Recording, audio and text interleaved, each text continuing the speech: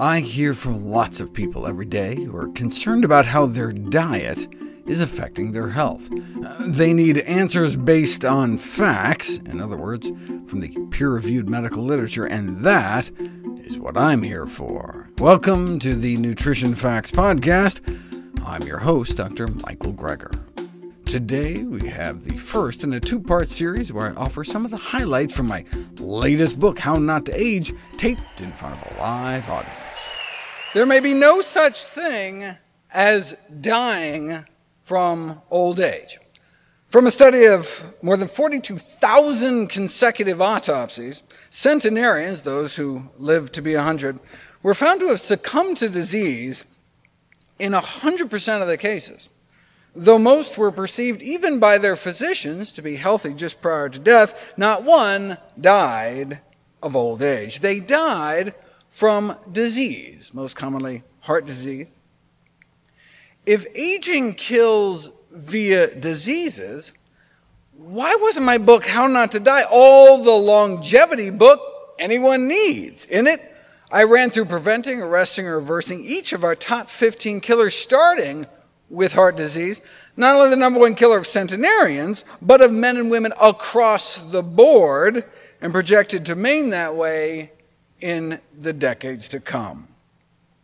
But is it really? Because the single greatest risk factor for most of our killer diseases is how old you are. One could argue that the leading cause of death is actually aging.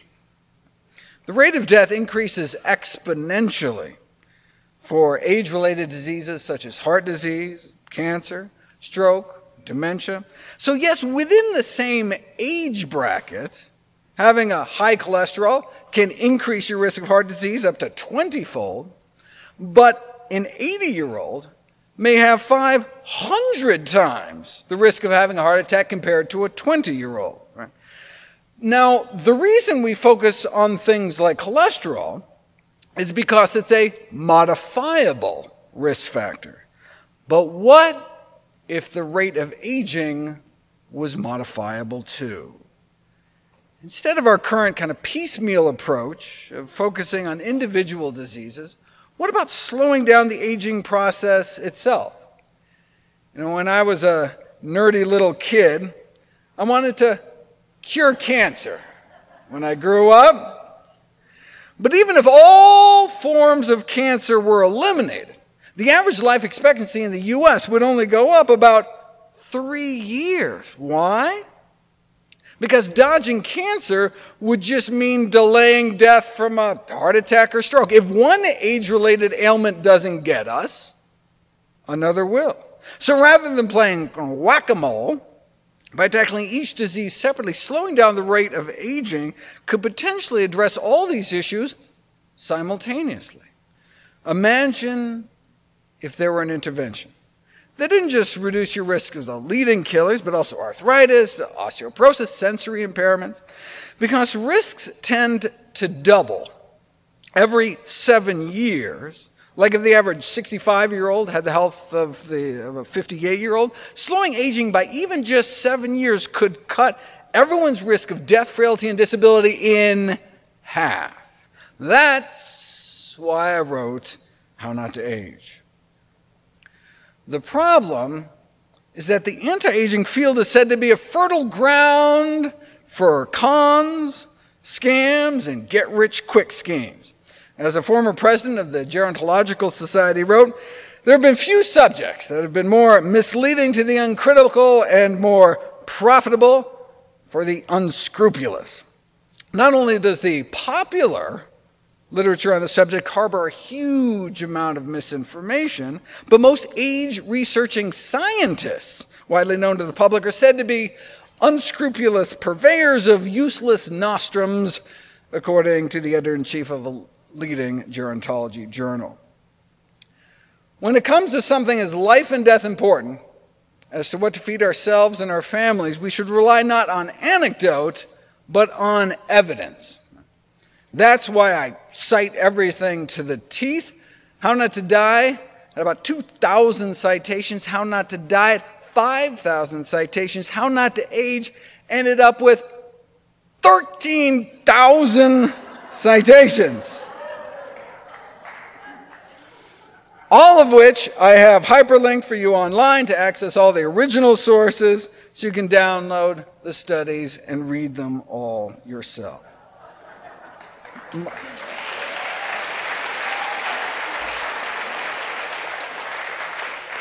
My aim was to cover every possible angle for developing the optimal diet and lifestyle for the longest, healthiest lifespan based on the best available balance of evidence. My inspiration for writing the book was a consensus document, Interventions to Slow Aging in Humans, compiled by the top researchers in the anti-aging field, the likes of Drs. Longo, Sinclair, Fontana. They were brought together to identify the most promising strategies to combat aging. They identified a list of essential pathways, for example, drugs that can block the hormone IGF-1, or drugs to block the pro-aging enzyme TOR. But I realized as I looked through this, wait, every single one of these pathways could be regulated through diet. That became the first section of the book. The term, anti-aging has been much abused in popular culture, attached to all manner of unproven products and procedures, whereas the term should really be reserved for things that can delay or reverse aging by targeting one of the established aging mechanisms, the so-called hallmarks of aging, the common denominators of the aging process, like, for example, the buildup of misfolded proteins that can be disposed of through autophagy.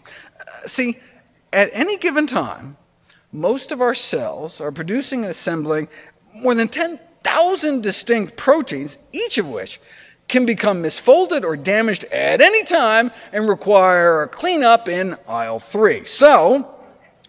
But during times of excess nutrition, our body figures, why bother, right? We can just toss it in the corner, make another, right? Having evolved in the context of scarcity, our body expects to fall into hard times any day now and can put off spring cleaning until then. But these days, those lean times hardly ever come, so our cells just continually end up hoarding junk. That's where autophagy comes from.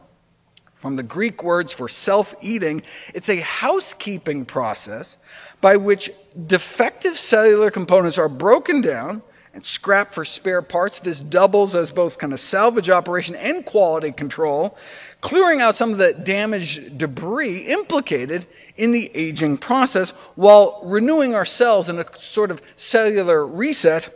As one review put it, the janitor is the undercover boss. Our ancient ancestors often went for several days without food, so autophagy was constantly being switched on. But these days, our cells no longer need to kind of clean out the corners for sustenance, and so the tainted heaps just pile higher and higher, which isn't good because autophagy is essential for lifespan extension.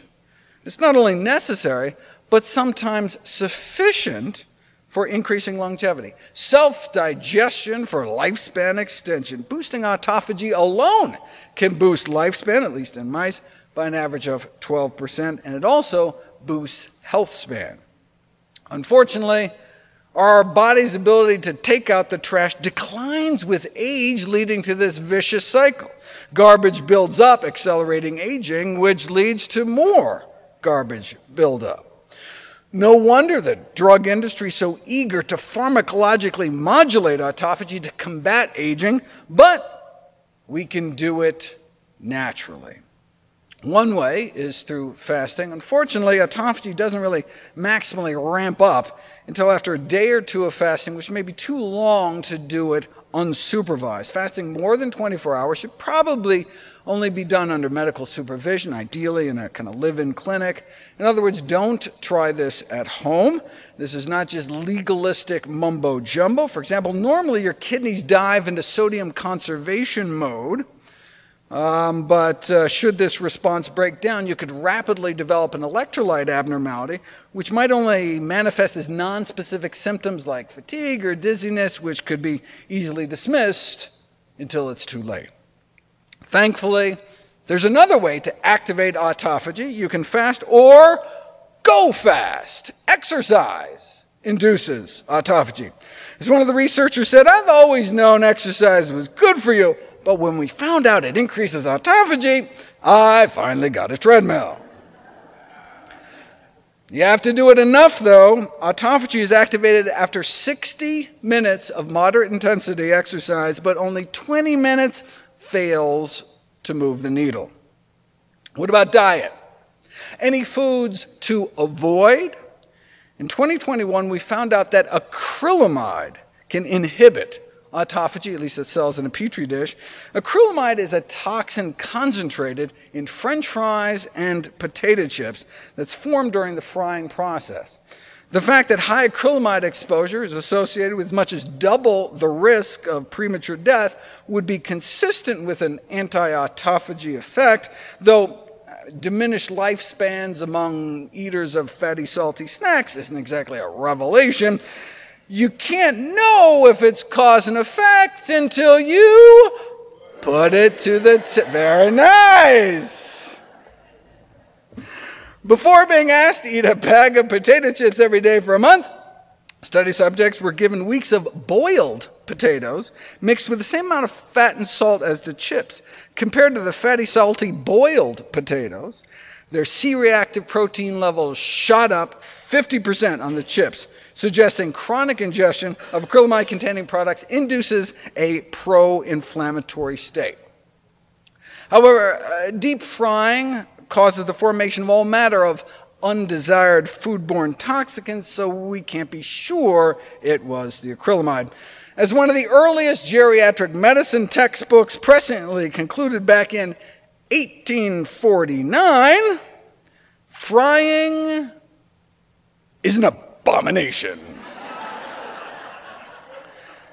If you just must have your French fry fix, air frying produces about 90% less acrylamide. Anything that can help?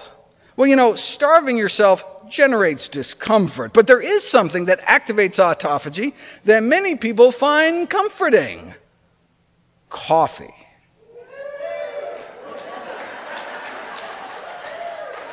At a human equivalent dose, both regular and decaf rapidly induce autophagy within hours in mice, and coffee can extend the lifespans of some rats. But what about people? Well, in humans, we'll only have observational research, but to date, about 20 studies have followed more than 10 million people over time, and those drinking 3 cups of coffee a day, 13% lower risk of dying from all causes put together. And decaf appears to be just as protective, so it's not the caffeine. Coffee contains more than 1,000 bioactive compounds. The polyphenol chlorogenic acid is the most abundant antioxidant in coffee, so researchers started there, and indeed was found to enhance autophagy in human cells. More than 100 coffees have been tested, and the chlorogenic acid levels vary by more than 30-fold. Interestingly, the major contributor to this wide range is Starbucks, with its extremely low chlorogenic acid content, thought to be because they roast their beans so dark that they destroy it. Freeze drying is okay, and brewed has more than espresso. Paper filtered is the best because it traps the cholesterol-raising compounds in coffee, perhaps explaining why those drinking filtered coffee had even lower mortality rates than those drinking unfiltered coffee. Any food components that can activate autophagy? Spermidine, the longevity elixir spermidine. Don't be put off by the name.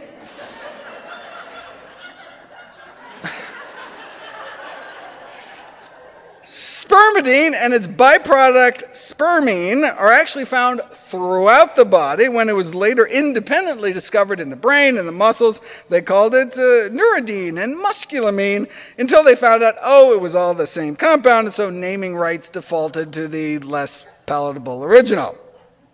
Our body can make it from scratch, but we can boost levels by eating spermidine-rich foods, which is good news because spermidine levels tend to decline with age, dropping more than half by the time we reach our 50s.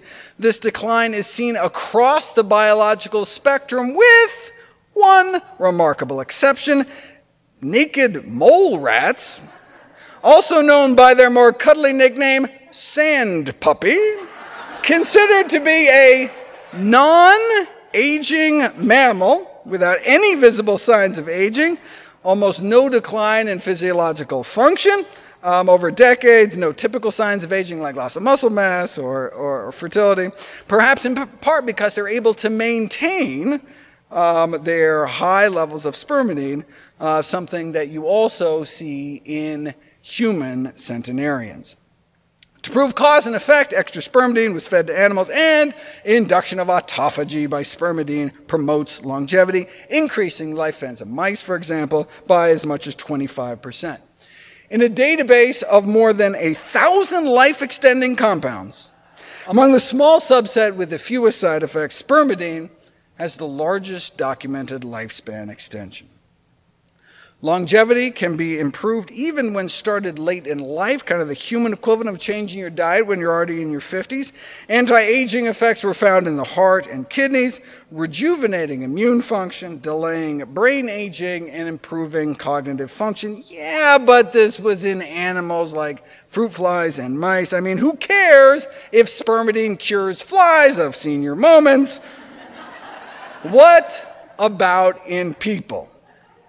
Hundreds of men and women, their 40s through 80s, were followed for 20 years, and after looking at 146 different components of their diets, the single most predictive of longevity was spermidine. How much spermidine they were eating. Higher spermidine intake is linked to lower mortality. Those who consumed the most spermidine had a reduced risk of death from all major causes, which is what we'd expect from an anti-aging compound. Critically, the survival advantage persisted even after controlling for dietary excellence, meaning it wasn't just because they were eating healthier foods in general, but specifically spermidine-rich foods in particular. How big of an effect are we talking? Well, the reduction in mortality risk between getting more than 12 milligrams of spermidine a day compared to getting less than 9 was as if those eating more spermidine were 5.7 years younger. It's as if by eating certain foods, they were able to kind of effectively turn back the clock nearly 6 years. The findings were so extraordinary, the researchers sought to replicate their results in a whole new set of individuals and indeed arrived at the same conclusion. This led some to propose that spermidine may be an anti-aging vitamin. When we're younger, we seem to be able to make enough, but as we get older, we may need to start ensuring we're getting enough in our diet to maintain autophagy into old age. Well, if spermidine is going to be considered an anti-aging vitamin, where is that vitamin found? Beans are said to have the highest natural amounts, but I compiled a list of the top spermidine sources, and pig pancreas, beat up bean burritos for the bronze. As a certified dark green leafy snob, I was begrudgingly impressed to see lettuce score so high. The lettuce is so light, 100-gram serving would be about 3 cups of lettuce, but even the spermidine little side salads could certainly really add up.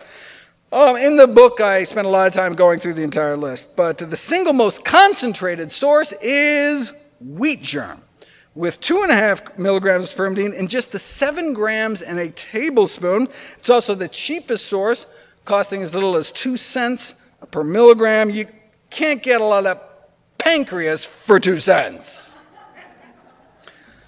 Does wheat germ actually do anything? Let's randomize people to some dinner rolls and find out.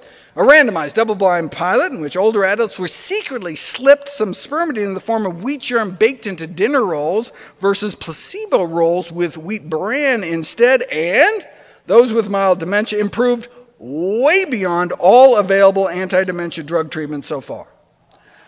Admittedly, that's not saying much, but what's the harm of sprinkling a little wheat germ on your food? You know, the latest Alzheimer's drugs don't appear to work at all. All you get for your $56,000 is a dramatically increased risk of swelling or bleeding into your brain. When the FDA approved it anyway, the head of the American Geriatric Society replied, "My head just exploded." Maybe they just got slipped a dose of the drug. Anyway, lots of other clinical spermidine studies, but just to wrap up this section, autophagy is considered the primary system for cleaning the body from the inside out. And we can boost autophagy with aerobic exercise, skipping fries and chips, drinking coffee, and eating specific foods to reach a target of 20 milligrams of spermidine a day. I offer similar diet and lifestyle takeaways for each of the other 10 anti-aging pathways, but don't have time to touch on them because there's 3 other major sections to the book. Part 2 focuses on the diets and lifestyles of the healthiest and long-lived populations around the world. The odds of living to 100 have risen from approximately 1 in 20 million to as high as 1 in 50. Why do some people make it and others not? It's not just a matter of picking better parents. Studies following identical twins suggest that only about 25% of the variation in lifespan is explained by genetics. So what can we do for the majority over which we may have some control? The media loves stories of hard-living centenarians who attribute their longevity to some combination of lard, vodka, and favorite brand of cigarette. But how do the oldest and healthiest really eat and live? That's what we have the blue zones for, areas of exceptional longevity around the world where there may be 10 times the rate of those reaching those triple digits, actually named for a color that a demographer used in a kind of heat map of mortality around the globe. What lessons can we learn? Well, the Blue Zones organization distilled findings from more than 150 dietary surveys from the world's longest living people to create a set of 10 food guidelines. The foundation of the Blue Zones food guidelines is making your diet at least 95% plant-based, avoiding highly processed foods, emphasizing beans as the healthiest source of protein, water as the best beverage, and nuts as the healthiest snack. That's the foundation. The final 5 guidelines are go easy on fish, eliminate eggs/sugar, reduce dairy, and retreat from meat, noting that Blue Zone centenarians only eat about 2 ounces of meat or less about 5 times a month. Historically, there have been 5 recognized Blue Zones, but only 1 survives and thrives to this day. The red, white, and blue zone, the Seventh-day Adventists in Loma Linda, California, with perhaps the longest life expectancy of any formally studied population in history. There are a number of shared Blue Zones lifestyle characteristics: family coherence, avoiding smoking, daily exercise, social engagement, but plant-based nutrition appears to be the principal component, alone accounting for about half the difference in lifespan. No surprise, since the #1 risk factor for death in the United States is the American diet. So, unsafe sex, bad. Sedentary lifestyle, bad. Alcohol and drugs, especially tobacco, bad. But cigarettes, only killing about 500,000 Americans every year, whereas our diet kills many more. We are what we eat, which is good news because it means we have the power. Changing from a more typical diet to a more optimized diet, starting at age 20, would be expected to increase the lifespan of women by about 11 years and men by 13 years. The largest life expectancy gain would be made by eating more legumes, beans, split peas, chickpeas, and longevity. So if there's one thing we could eat, legumes for longevity. Hummus for health.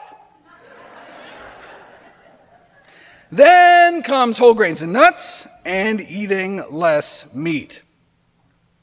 Now, for the few of you who aren't 20 anymore, not to worry. Starting eating healthier at age 60 could still mean adding 8 or 9 years to your lifespan. Even starting as late as age 80 could add years. Changing your health destiny can start tomorrow morning at breakfast. And it doesn't take much. The NIH-AARP study is the largest forward-looking study on diet and health in history, based on its 6 million person years of observation, replacing just 3% of daily caloric intake from animal protein with plant protein was associated with a 10% decreased risk of overall mortality in both men and women. Just swapping 3%. Of all the animal protein sources, eggs were found to be the worst. Swapping in 3% of plant protein for egg protein was associated with twice the benefit, 20% lower mortality, for swapping in a few British beans for breakfast instead.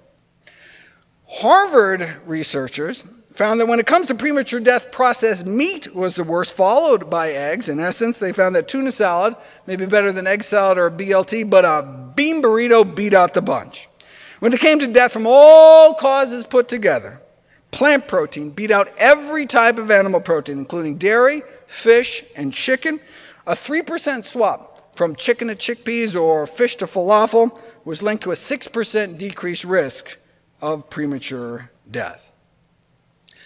But does eating healthy actually slow down aging? Randomize hundreds of women to a diet centered around healthy plant foods, or exercise, or neither, and though the physical activity failed, those in the plant-based dietary intervention group had a significant slowing of biological aging. Of course, it isn't just about adding years to your life, but life to your years. An unhealthy aging index was devised to measure functional impairments, vitality, mental health, physical health. Substituting even just 1%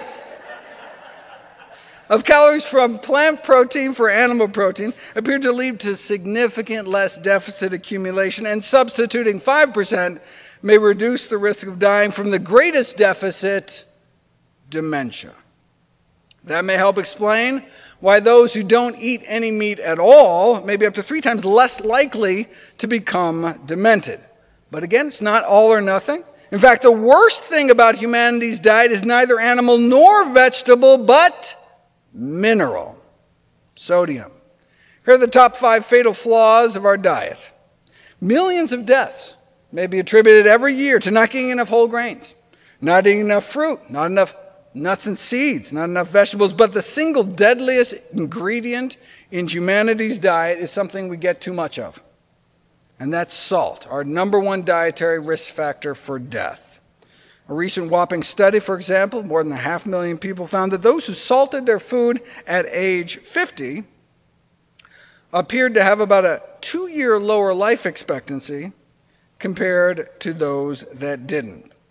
So, just swapping out the salt shaker for some salt-free seasonings or salt substitute could potentially add years to your life. How do we know its cause and effect? 5 kitchens at a veterans retirement home were randomized into 2 groups for a few years, offering meals salted either with regular salt or, unbeknownst to them, a 50-50 blend of regular salt, sodium chloride, with a salt substitute like these, potassium chloride. The kind of salt was the only difference between the meals, and cardiovascular disease death rates plummeted by 40% in the folks getting the reduced sodium blend. The new difference in life expectancy between the two groups at age 70 was equivalent to that which would have occurred naturally in 14 years. Meaning simply switching to even just half potassium salt, which you wouldn't even be able to taste the difference of, appeared to effectively make people more than a decade younger when it came to the risk of premature death. What do the likes of the Salt Institute have to say about public health recommendations to reduce sodium intake? Well, in testimony before a congressional committee, the presumption that healthier diets would cut health care costs was challenged. Indeed, one processed food defender testified, health care expenditures increase if lifespan is prolonged, right? I mean, if people eat healthier and live longer, it could be more expensive. Noting that if tobacco were banned, the increase in expected lifespan would increase the cost of care of old people. Think how expensive it would be if people started taking care of themselves and didn't conveniently die on time. Ultra-processed foods, often packed with added salt, sugar, and fat, consistently account for more than 50% of our dietary caloric intake. More than half of our diet is junk. Not surprisingly, those foods are associated with significantly increased risk of dying prematurely. So just cutting back on animal foods isn't enough. Healthy plant-based diets are associated with significantly lower risk of dying, but unhealthy plant-based diets are not. In the Harvard cohorts, the more you minimize meat, eggs, and dairy, the lower your risk of death falls. But that's only if you're eating healthy plant foods. If you instead just pile on the junk like chips and soda, you can increase your risk of death overall, even if animal product consumption remains low. Same in the Million Veteran Program study. Healthy plant foods reduce their risk of death, but if your idea of a plant-based diet is fries and a Coke, you're not doing your body any favors. Same with the risk of cognitive impairment. Only healthy plant foods reduce risk. The same with dementia and depression. The same with frailty. Healthy plant foods, good. Plant-based junk, bad. That's why Cornell professor emeritus of biochemistry T. Colin Campbell coined the term whole food plant-based diet. And as a physician, right, terms like vegetarian, vegan just tell me what you don't eat. I mean, do you actually eat vegetables, right? Professor Campbell's physician son and daughter-in-law tried putting a group of vegetarians and vegans on a whole food plant-based diet. In 8 weeks, they lost 10 pounds, dropped their LDL cholesterol 15 points. In other words, vegans may benefit from eating a little more plant-based too. Now, meat is a problem in terms of lifespan. Eating a burger may cut one's life as short as smoking 2 cigarettes. So if it wouldn't even occur to us to light up before and after lunch, maybe we should choose the bean burrito instead. There are certainly ways to make meat safer, though. For example, one of the ways whole food plant-based diets can help is by reducing the load of gerontotoxins, age-accelerating toxins, such as advanced glycation end products, also known as glycotoxins or AGEs, an acronym intentionally chosen to emphasize their toxic role in age-related disease. AGEs occur naturally in animals, but dry cooking methods can generate 10 to 100 times more. When muscle cells rupture under dry heat, highly reactive compounds combine with the blood and body sugars to form AGEs within the meat. So even without cutting down on meat, you can significantly cut down on glycotoxin intake just by switching up cooking methods. The safest ways of cooking meat are moist methods, such as boiling, poaching, steaming, stewing. When people are randomized to a meal of fried or broiled chicken breast and veggies, or the same meal with the same ingredients, including the oil, but with steamed or boiled chicken breast instead, that single high AGE meal with a fried or broiled breast induced a profound impairment of artery function within hours. I mean, the steamed chicken still impaired artery function, but not as much as the fried or broiled. So we can eat an ageless diet by switching to moist methods, for example. But, dietary approaches are said to have zero commercial value. And, hey, stewed chicken may not be as tasty, so why not just take a drug to block AGE absorption every time we eat? I mean, it does lower your blood levels of AGEs, is just activated charcoal, like when people are poisoned or for drug overdoses, right? I'm sure our AGEs would also go down if we chased our chicken with some ipecac too. What about fish? Unfortunately, our oceans have essentially become humanity's sewer. Everything eventually flows into the sea. So the consumption of contaminated seafood has become the main route of human exposure to chemical pollutants. Yes, a variety of foods are affected, but the number one source of DDT? Fish. Number one source of PCBs? Fish. Salmon is the worst when it comes to PCBs, followed by canned tuna. Salmon also has the highest levels of dioxin-like compounds. So, on the one hand, fish has long been viewed as a healthy dietary component because of those long-chain omega-3s, but on the other hand, we're so polluting our world that we're now seeing heavy metals, pesticide, flame retardants in fish, forever chemicals, which may explain why, despite their omega-3s, there's been a failure to consistently observe beneficial effects of fish consumption.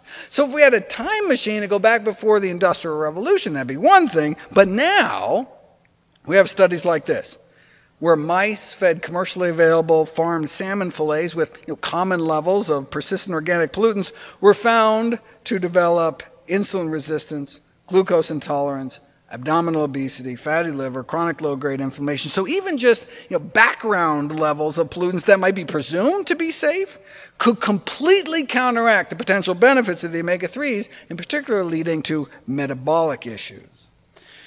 Now for mercury, it's more about brain health. Hundreds of thousands of babies born with brain damage every year, seemingly as a consequence of their mothers consuming mercury-contaminated fish during pregnancy, with the resulting loss of intelligence estimated to cost billions of dollars of lost productivity every year. In the aging literature, there are cases like this: man with progressive memory loss, tentatively diagnosed with Alzheimer's dementia. His friends and families assumed he was nearing the end of his life. But a detailed history revealed that he had consumed swordfish once or twice a week. When the fish was removed from his diet, his mercury levels fell, and his memory bounced back. No more dementia. So it seemed he didn't have Alzheimer's after all, but rather mercury poisoning from a handful of monthly meals of contaminated fish. You can see the same remarkable reversals with hair loss. Now, here's a common story. Perimenopausal woman seeks help for hair loss. Blood tests indicate elevated mercury levels, and no wonder, because she had a diet high in tuna. But within 2 months of stopping fish, her hair started growing back, and eventually her hair regrew completely. So doctors should consider screening for mercury toxicity when they see hair loss, since there's something we can do about it. Right? Instructing patients to reduce fish intake could offer relief of symptoms and uncover dietary habits that may be a source of heavy metal-induced hair loss, though admittedly sometimes heavy metal can lead to too much hair. What about alcohol? That's from plants? Sorry to be Dr. Buzzkill, but alcohol appears to be humanity's 7th leading cause of death and disability. The safest level of drinking is none. But wait a second, what about the famous J-curve, where light to moderate drinkers appear to have lower mortality rates than the teetotalers at 0 drinks a day? This may just be an artifact of the systemic misclassification of former drinkers as lifelong abstainers. This leads to the so-called sick quitter effect, where the reason a person may be a non-drinker is because drinking made them sick, thereby making current drinkers look good in comparison.